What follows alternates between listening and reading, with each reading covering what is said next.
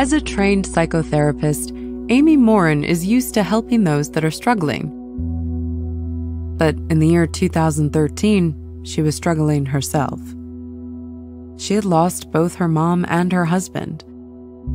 And then, after remarrying, she learned that her new father-in-law was diagnosed with cancer. She called it her lowest point in life.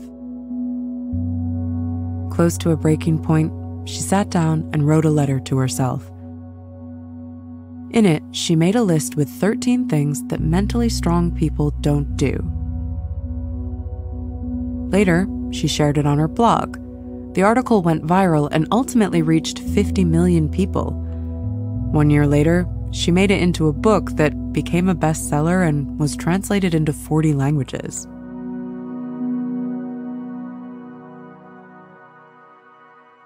And I'm going to talk you through the key points of Amy Morin's 13 Things Mentally Strong People Don't Do. We're going to hear from 13 real-life examples about 13 different bad habits and how those bad habits were replaced by better ones. This way, we'll stack up your personal toolbox for life's notorious hardships. So without further ado, let's get started. We'll see why feeling sorry for yourself is a waste of time. To dive right into it, we'll kick things off with a little fender bender. One day, Amy Morin witnessed a minor accident. 2 cars in a supermarket parking lot were backing up and bumped into each other. Morin watched the 2 drivers get out of the car, and she couldn't help noticing something. Even though those drivers just experienced the same accident, their reactions couldn't have been more different. The first driver got out and looked almost relieved. How lucky he was that no one was seriously hurt. How miraculous that this hadn't led to a serious injury. The second driver, however, felt rather unlucky. "Oh, great," he moaned. "Just exactly what he needed. Why does this BS always happen to him?" So, why am I telling you this? It's because the second driver is a perfect example of the first behavior that mentally strong people don't do. He is pitying himself. He is sulking, dwelling in his misfortune, throwing a pity party. People who pity themselves tend to think their problems are much worse. They complain that life is not fair, and when you ask them how their day went, they will readily hand you a list of all the things that went wrong. But as common as it is, it's also a problem. Because feeling sorry for yourself can be, well, quite self-destructive.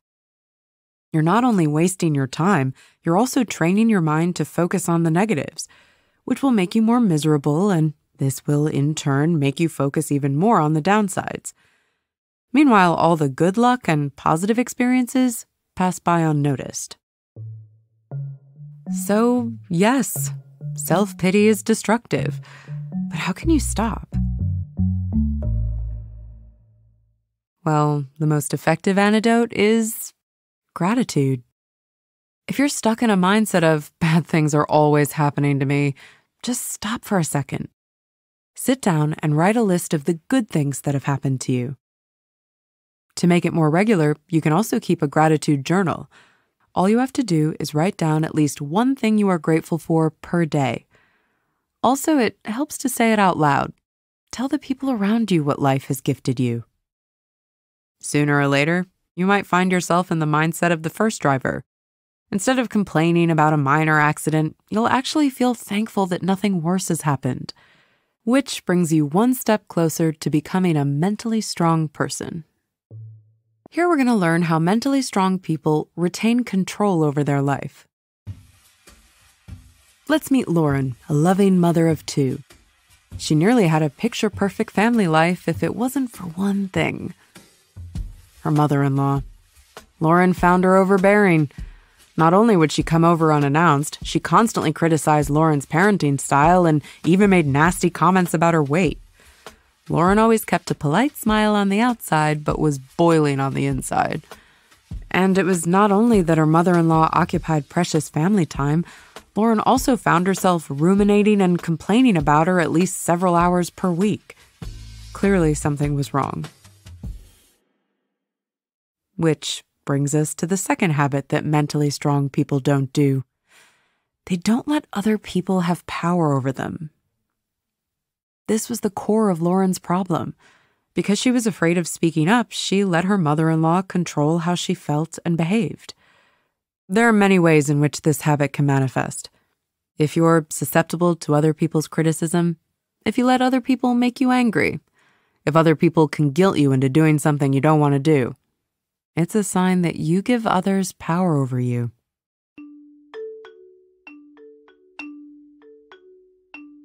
So, how do you take back control over your life? Let's take another look at Lauren. After she realized how much time and energy she spent on complaining about her mother-in-law, she sat down with her husband. They decided to set respectful but clear and healthy boundaries. So they had a talk with her. They told her that instead of her dropping by unannounced, they would regularly invite her for dinner. They also demanded that she stop criticizing Lauren's parenting style. In the beginning, it was hard for her mother-in-law to adapt, but she managed. And Lauren got back control over her family home and her life. But how mentally strong people handle things out of their control.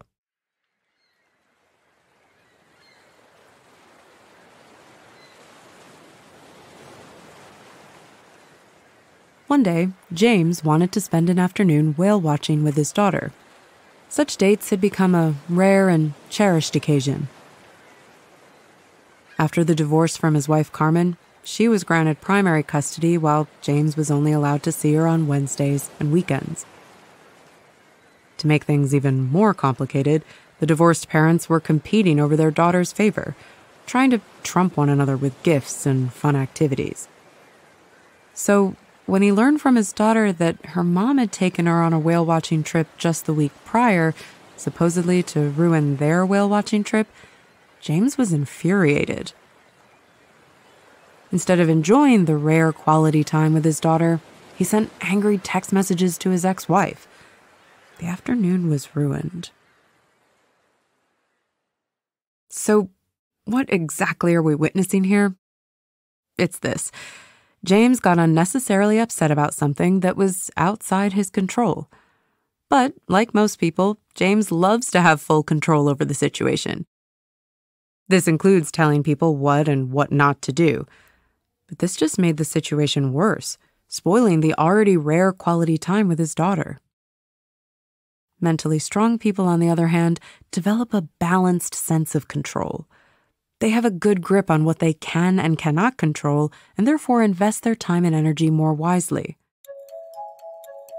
The first step here is clear. You need to acknowledge that there are some things you won't be able to change. For example, you won't be able to force your child to be an A+ student. You can't force people to follow your advice, and you cannot control illnesses or the weather. Once you've accepted that some things are out of your control, you can focus on what's actually in your sphere of influence, and then you can make the best out of the circumstances. Which brings us back to James. Soon he realized he won't be able to change his ex-wife, and also has no power over how she spends her time with their daughter. What he could do is make the best out of his time with his daughter. So instead of complaining or dragging his ex-wife to court over custody, he learned to be more present and enjoy every bit he gets to have with his daughter, where we'll learn how mentally strong people balance their own needs with other people's needs. This time, let's say hi to Megan. Megan had a relatable problem. She felt constantly stressed. The to-dos seemed to pour in from all sides.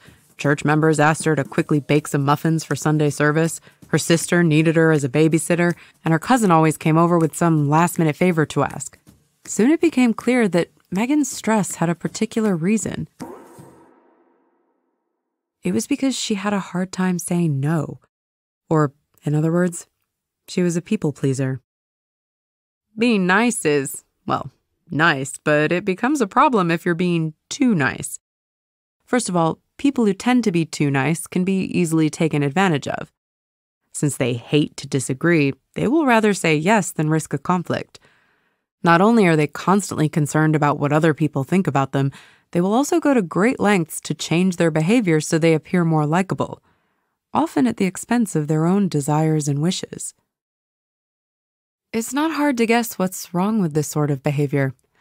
If you always focus on other people's needs, you're not going to get your own needs met. Not only is it extremely stressful, it can also damage your relationships. That's what happened with Megan. Because she always said yes to the short-term requests of her cousin, she grew frustrated and behaved irritably towards her own family. Sometimes she'd even miss dinner or couldn't put her kids to bed. So if you find yourself to be an overly agreeable person, what can you do? Here are 2 tips. Tip number 1 is that you have to realize one thing. It's not your job to make everybody happy all the time. It's okay if someone else feels mad or upset. It's not the end of the world. They're grown-ups and they learned how to cope with negative emotions just as you did. Tip number 2 is a rather practical one. If someone asks you for a favor, take some time before you say yes or no. This is actually what the author told Megan. Whenever someone asked her for something, she felt pressed and automatically said yes, even if she didn't want to. So Morin gave her a script, something she could easily respond with in those situations. For example, when someone asked her for a favor, she said something like this: "Thanks for asking. Let me check my calendar and then I'll get back to you in a bit." This way, she bought herself some time, which makes it easier to say this small but powerful word with 2 letters, no. If you want to know how mentally strong people manage risks, this one's for you. When Dale told his wife about an old dream of his, opening up his own furniture store, he was met with a good amount of eye-rolling. Oh, what a dreamer he was. And he agreed. Why would he give up his stable job as a high school teacher for a risky undertaking like this? So he kept on working in the same old job. The only problem? The more he tried to forcefully repress his true aspiration, the more frustrated he grew. Even worse, he felt defeated and depressed. He found himself stuck in a dilemma. What should he do? So let's take a deeper look at this and see how mentally strong people handle risks. Like Dale, most people are naturally averse to risk-taking. They're afraid of making certain decisions, often entertaining worst-case scenarios in their head. But instead of fulfilling their wishes, they end up on the couch ruminating what life could have had in store for them if only they dared to do X and Y. So what do mentally strong people do differently? Well, here's the answer. They take calculated risks. They do this in 2 steps. First, they get a full and realistic picture about the potential dangers and benefits involved. They ask themselves, what is the worst thing that can happen? Also, what is the best thing that can happen? Second, they find a way to appropriately adjust the risks involved. Too many people approach life decisions with an all-or-nothing attitude. Either I'll become a famous rock star or I'll be a loser forever, they cry out loud. But don't be overly dramatic. There's a middle way. And that's exactly what Dale did. He realized it's not an either-or decision. He can have the safety of his daytime job and the excitement of running his own business at the same time. All he had to do was start his furniture shop on a part-time basis, working on evenings and weekends. And instead of buying a whole store, he could sell his creations online. If there was enough interest, he could open a storefront later on. His mood immediately improved. After all, he did what mentally strong people naturally do. He took a calculated risk. This time, we'll answer the question of how mentally strong people handle their past. Gloria's relationship with her 28-year-old daughter was more than difficult. It became clear to Gloria that her daughter was stuck in a loop of self-destructive behavior, constantly switching boyfriends, not holding down a job, and moving back in with her. But instead of saying anything, she even enabled it with her well-meaning behavior. Why? Because she felt guilt and shame over how she wasn't really there for her daughter when she was younger, so now she wanted to make up for it. In other words, she was so stuck in the past that she couldn't move forward.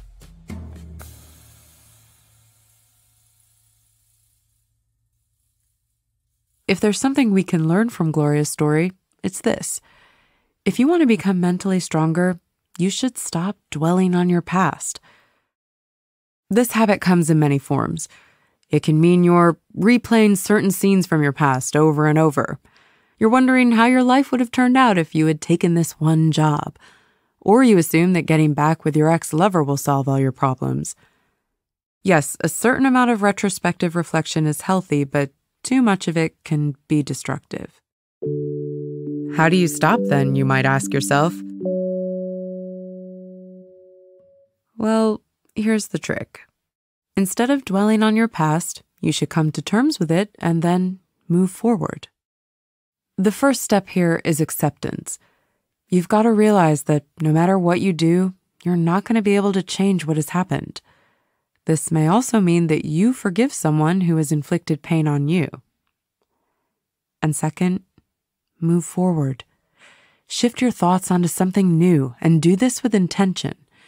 When you notice how your thoughts are spiraling back to past events, make an effort to replace those thoughts. For example, start making plans for your next vacation. Even better, come up with new goals for your future. The more you get yourself in a habit of thinking about the future, the harder it will become for your brain to go back to the past. Hence, you stop dwelling on it. Where we're going to learn how mentally strong people avoid repeating the same old mistakes. For some change of tone, let's start with a rather inspiring example this time. Let's take a little time machine to a small town in mid-19th century Massachusetts. We're with the businessman Roland Macy, who just launched a dry goods store, but made quite a fatal mistake. The location he chose was way too quiet, and he struggled to attract customers as a result. To drum up interest in his fledgling store, Macy organized a large parade through his town that would end up at his shop. Unfortunately, on the day of the parade, it was so blazing hot that nobody turned up. He fell so deep into debt that he had to give up his business. But Macy learned from this experience and vowed not to make the same mistake again. The next time he opened up a Macy dry goods store, he chose a prime location in downtown New York. It was a massive hit. The rest is history.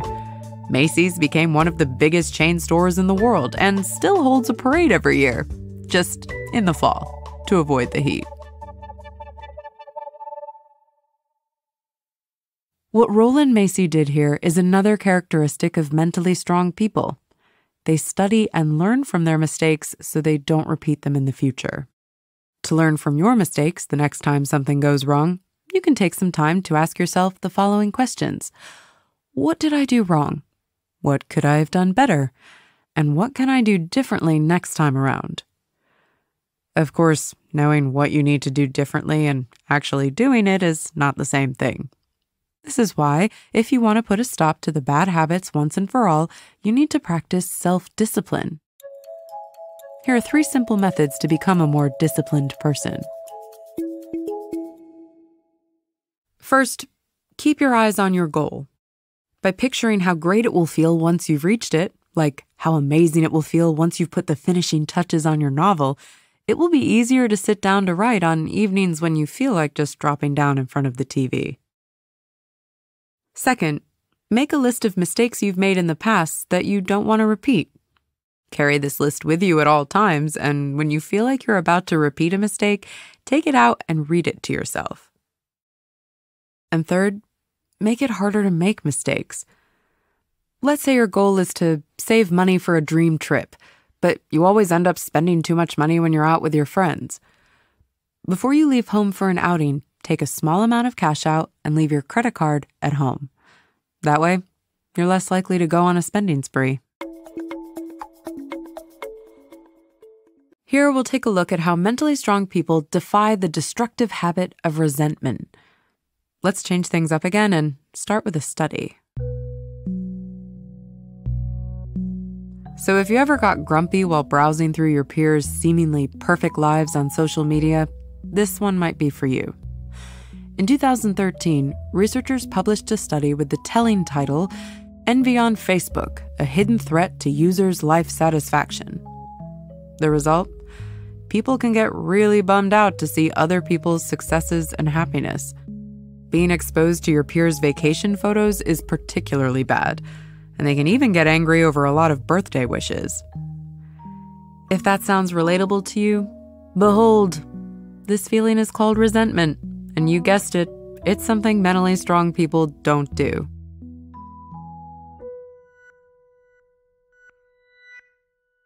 If you feel like other people are more successful than you, you'll likely feel envious about their good fortune.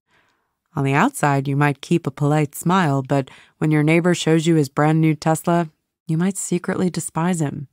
You were just about to enjoy this garden party, but now your mood is ruined.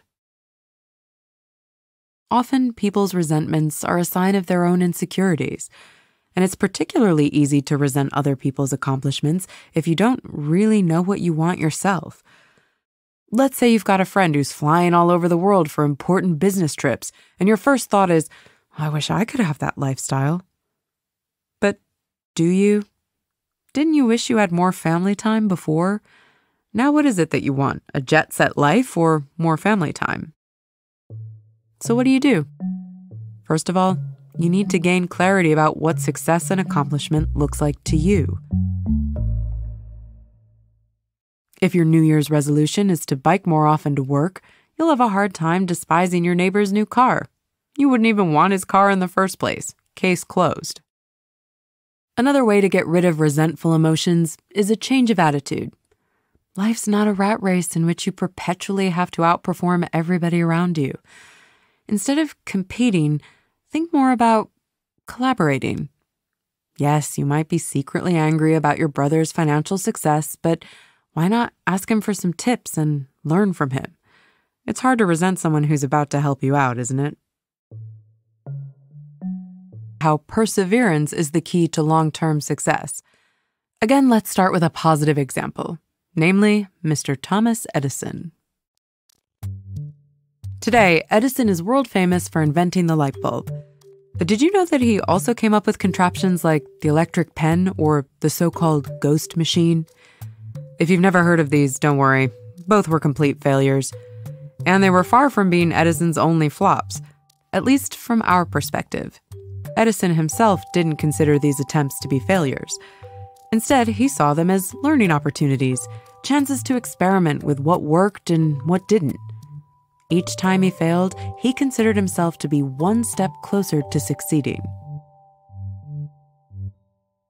But yeah, this is not the common perspective on failure.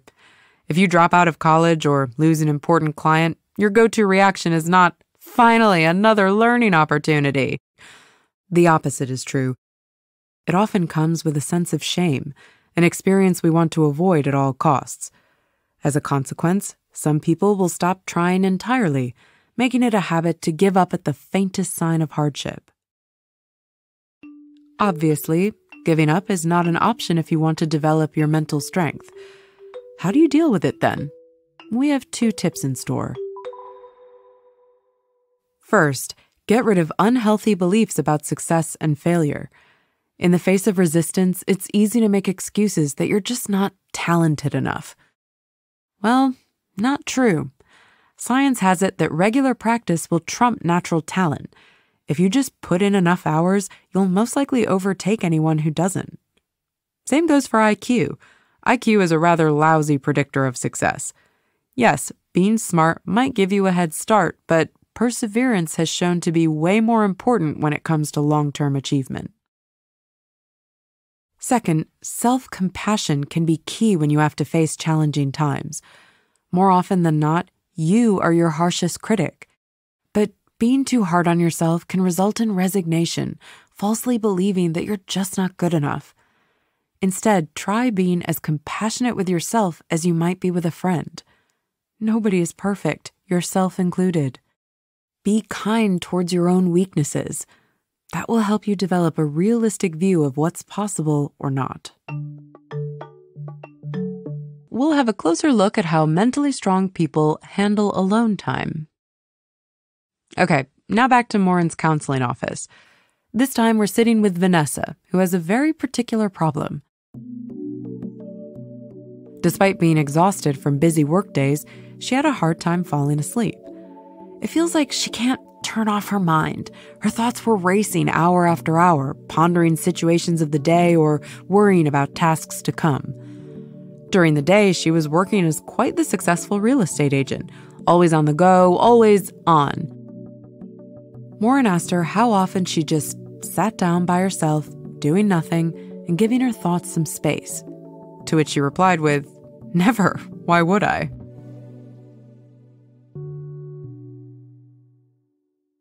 Being alone and winding down is not something that ranks high on most people's priority list. Some people find it unproductive, others outright scary. They're uncomfortable with silence and solitude. They pack their calendar with social events, and when they're actually by themselves, they're on their phone or let the TV fill their apartments with background noises. But, as mentally strong people know, they're missing out on something. Of course, too much alone time can be detrimental, especially if it comes with the feeling of loneliness.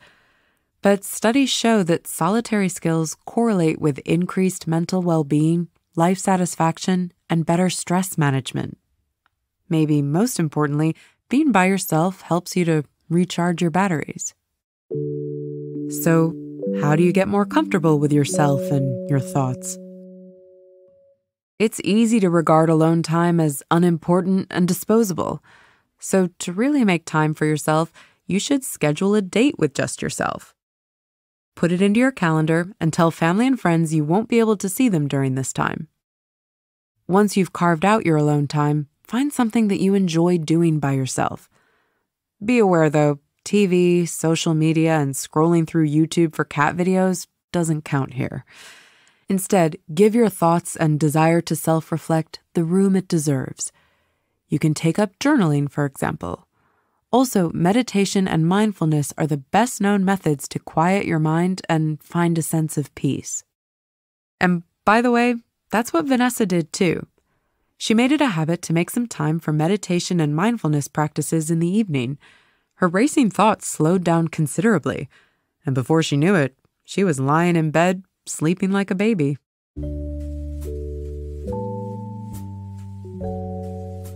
How to avoid the pitfalls of entitlement.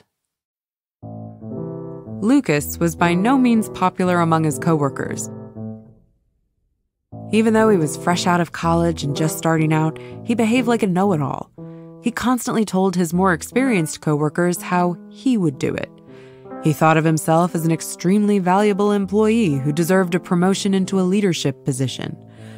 But instead of promoting him, Lucas's boss told him to tone it down. His coworkers got annoyed by his bossy behavior. They felt like he's acting a bit, well, entitled. Even though that sounds far from relatable, we all have a little bit of Lucas inside us. To some degree, we're all inclined to believe that the world owes us something.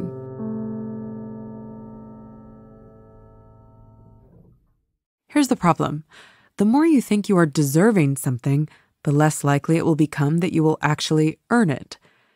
If you think that the world owes you, you'll just demand it instead of putting in the effort. On top of that, unrealistic expectations about what you should get is a real turnoff for the people around you. If we sense that someone is mostly taking and never giving, well, that will make us avoid this very person. So, how do you get over your sense of entitlement? Most importantly, you should become aware of it. Feeling that the world owes you doesn't mean you're walking through life like a princess. Most of us show more subtle forms of entitlement. It's mostly hidden in your thought patterns. If you believe there's something exceptional about you, if you think a law doesn't apply to you because it's stupid, or if you simply think, life isn't fair, I deserve better than this, then these are signs of an entitled attitude. So instead, let's try some humility for a change. For starters, let's acknowledge that you have weaknesses too. Yes, I know, hard to grasp, but for real, you are not perfect. Like everybody else, you have shortcomings, insecurities, and traits that make you less of a Prince Charming. And by the way, that's perfectly fine. Also, let's receive critical feedback with some more humbleness, shall we? Since we're not perfect, the other person probably has a point. We might not agree entirely, but dismissing this person as stupid isn't helpful either. After all, that's what Lucas managed to do as well. He realized what kind of unfavorable impression he left with his coworkers and made a pledge to change. He stopped assuming that he knew everything better and grew open to learn more from those around him. And who knows, with this attitude, he might earn the promotion after all.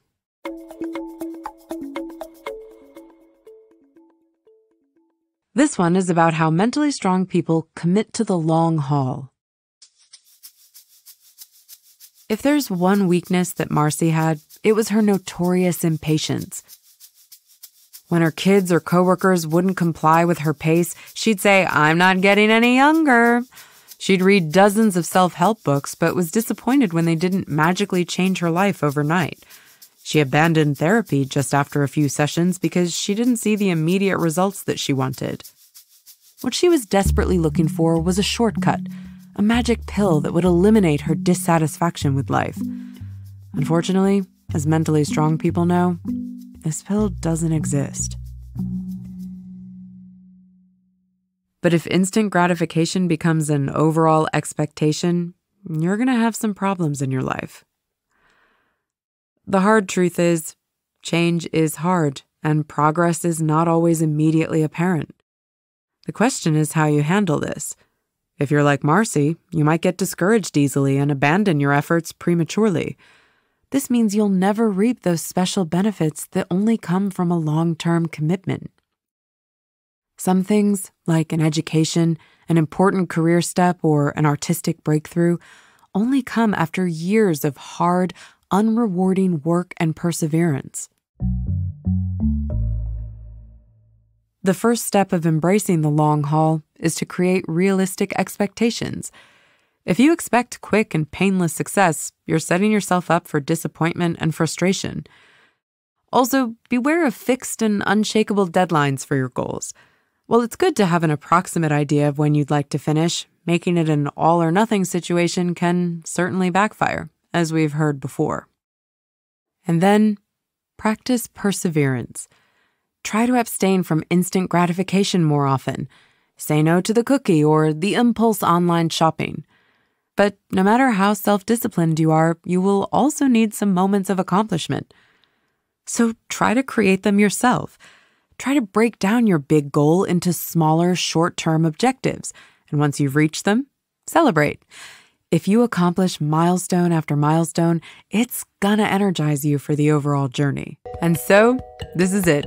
These are Amy Morin's famous 13 things mentally strong people don't do.